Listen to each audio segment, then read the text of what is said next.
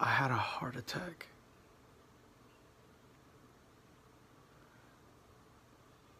My heart stopped.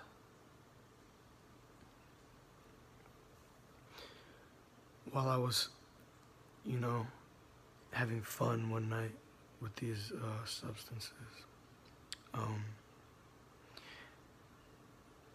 No one can tell me that it was the substance that was making me experience what I had experienced, because I know what it feels like to be on a hallucinogen. I know what kind of you know, visuals that these things give you. This was not that in any way, shape, or form. You know, you can try and sit there and tell me, oh, you know, you were high as a kite, you know. But I know what being high feels like, and I know what being high does, you know, to your perception. This was not that in any way, shape, or form. I felt my heart stop. I felt my lungs stop breathing. I felt all my muscles shut down, and I couldn't move. I couldn't even open my eyes.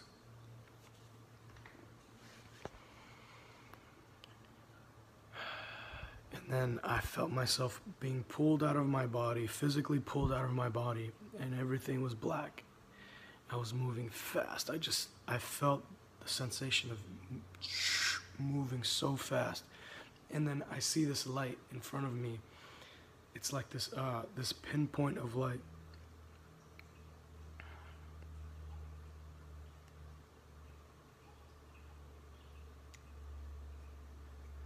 And it just gets bigger and bigger and bigger the faster I'm moving towards it. And then this light is right in front of me. It's so bright I can't even look at it. I'm looking down. I instantly knew, because I asked in my head. I was like, is this him? Is this, you know, could this be him? Where am I, first of all, you know, because being an atheist, you're not gonna accept immediately that you're standing in front of an intelligent designer. The Alpha and Omega, the creator of you and I and everything that we stand on and breathe in. And there was no comprehending it until he answered that question for me. And I felt his presence. It was pure warmth. It was pure love. It was pure peace. It just permeated my entire being. I felt it. It's an undescribable feeling. It's undescribable. You know, in my whole life, just every decision I made, every why God was being replayed in my head. Not in my head, it was being replayed in front of me.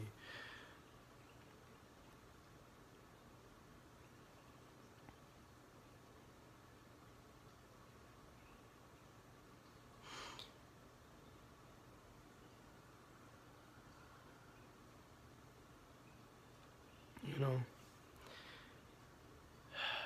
and I was still skeptical.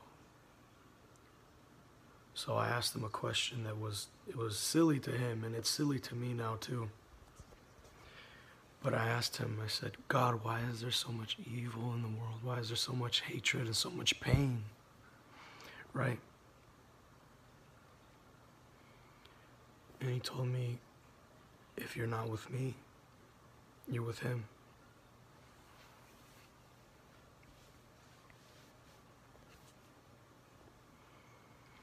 His presence left.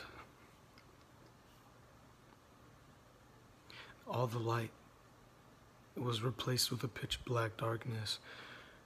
The warmth that I felt being in his presence was replaced with a frigid cold. if you think you know what hopelessness is, you don't know what hopelessness is until you watch your Creator walk away from you.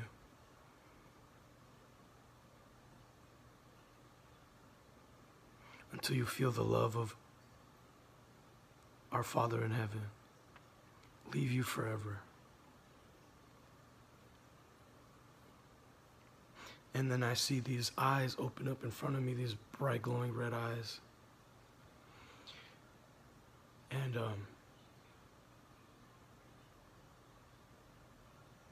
just terrifying, this grin, this ear-to-ear grin, this huge grin. Inhuman teeth. These teeth are not like human teeth. They're like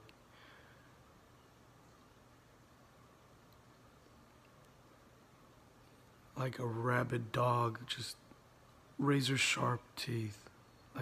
No, not a rabid dog, like a shark. And these beings are big. They're big. They're giants, like literal giants. Literal giants. And he told me, you're staying here with me forever. You're never getting out of this place.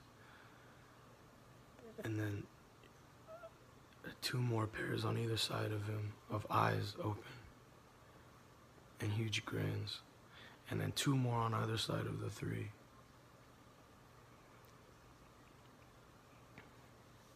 I try to get up to run. 1 pinned me down for each of my limbs.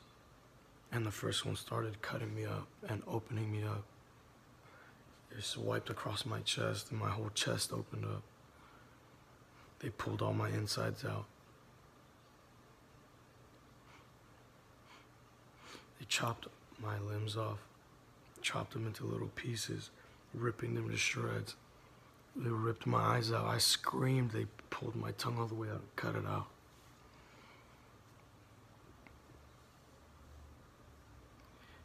And they were reminding me the whole time of everything I did in my life. Every time I took my life for granted. Every time I cursed my mom, I cursed my dad. Every time I lied to my mom, to my dad. Every time I blasphemed God's name. Every time I blamed something for something that I did to myself, it was being repaid to me.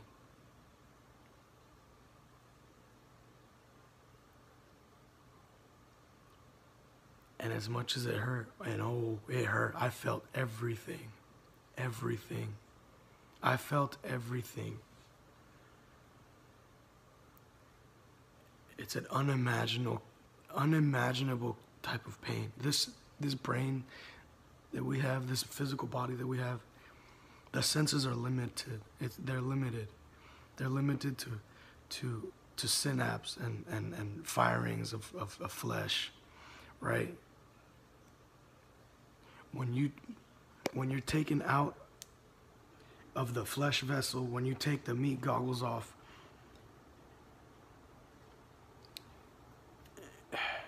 you're taken out of the flesh simulation. You get what I'm saying? And you're thrust into actual reality. Everything that happens in the physical happens first in the spiritual.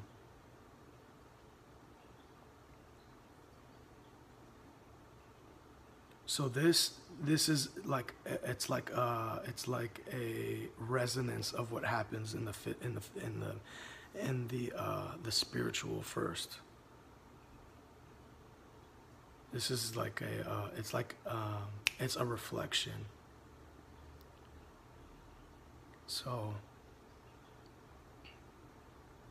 when pain is being inflicted upon your very soul, your very being, it's true pain. It's the purest pain you can experience. And they were brutalizing me. They were brutalizing me for hours and hours, and I would come back together. I'd come back together, my body would come back, my arms would come back, my legs, all the cuts would close shut, and they would start all over again. Unending, no mercy, no hope.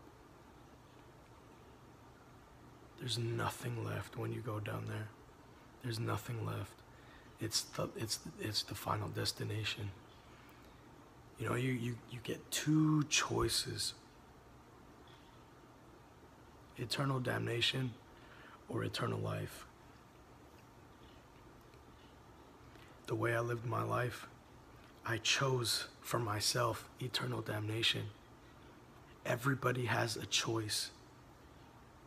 Everybody has a choice.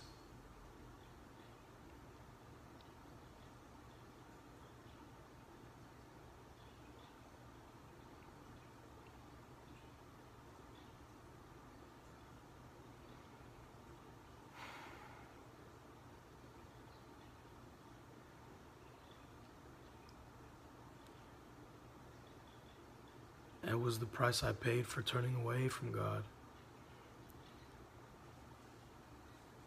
Because I was angry at him. When really I should have been mad at myself because I did it to myself.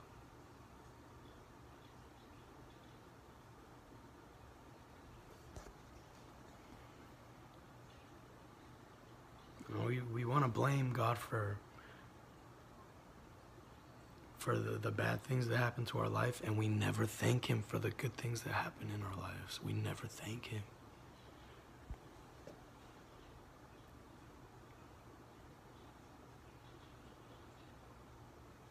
We want to say, God, why? Never say that, ever. Never let those words come out of your mouth, please.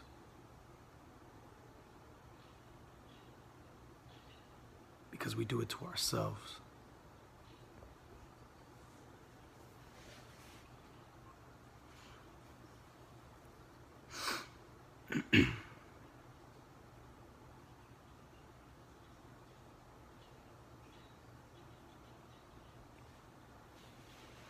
I'm not trying to put anybody down. I'm not trying to, you know,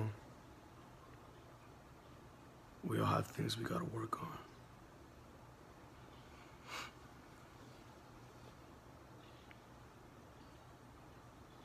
Nobody on this planet was perfect except for Jesus Christ.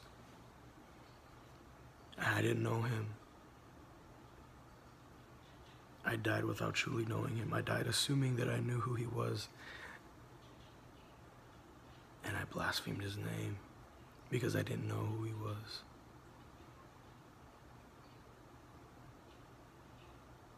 And in my utter pain, through all the torture that I endured in hell, I screamed his name. I screamed it out.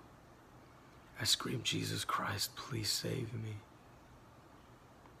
Get me out of here. This was my final chance.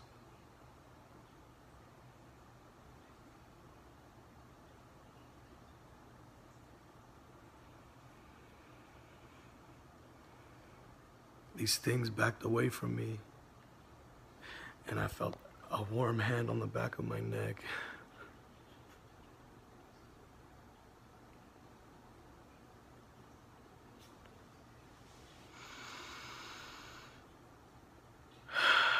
And he pulled me out of there. And he pulled me out of there. He pulled me from hell after I made my bed in there.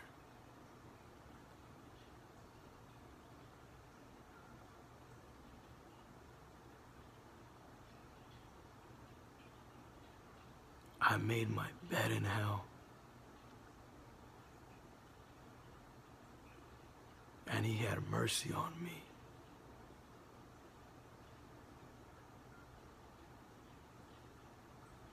Imagine what he can do for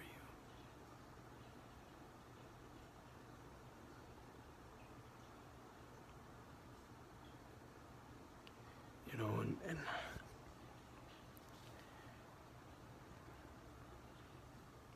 I wish I could tell you that I turned around and became a perfect model Christian. It took a long time for me to even realize what happened to me actually happened to me. I was trying to block it out of my mind because every time I remembered it, it broke me down. And I could feel these things that tortured me. They were watching around the corner, you know. They hated that I made it out of their clutches. They hated that because I had a testimony and they weren't going to let me share it with people. It's been 2 years and I haven't been able to open my mouth about this and share it publicly. Because I would break down, I would cry, I wanted to forget so badly. I wanted to tell myself, no, you know, like, that couldn't have happened.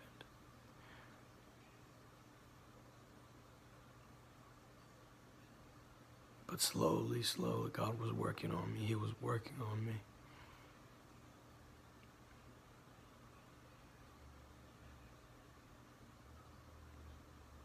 He never stopped. He never stopped believing in me. Even someone like me, even someone who blasphemed his name, even someone who ran away from him, even someone who didn't want to believe.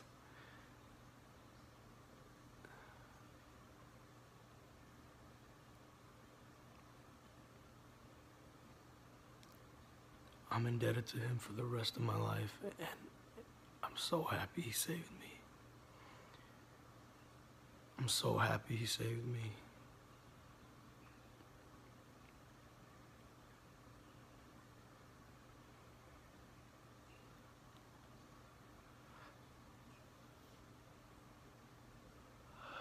I just haven't been the same since. I haven't been the same. He showed me how to read his word, and it came out of nowhere, you know? Like, I've never, ever in my life, I had never, up to this point that I'm about to tell you, I had never looked up anything related to the Bible, but the book of Psalms showed up in my suggested videos, just out of nowhere. One night I couldn't sleep because I felt them. These things, I just felt pure fear, and I heard them again. They were mocking me. I was falling asleep and I could hear them. They wouldn't let me sleep. They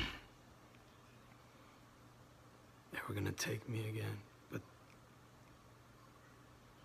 I played the book of Psalms and they went away.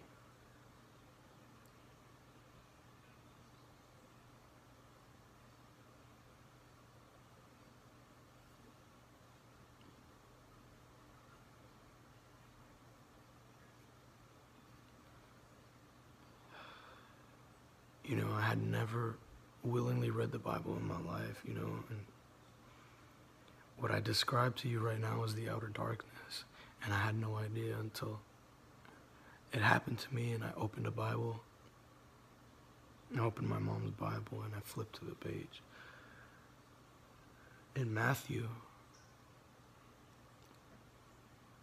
speaking of the outer darkness, weeping and gnashing of teeth, you can do nothing down there but bawl your eyes out and scream and cry through your chattering teeth. That's all there's left to do. That's all there's left to do.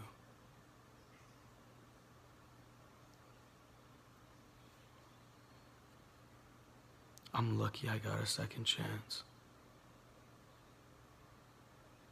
I'm so lucky I got a second chance.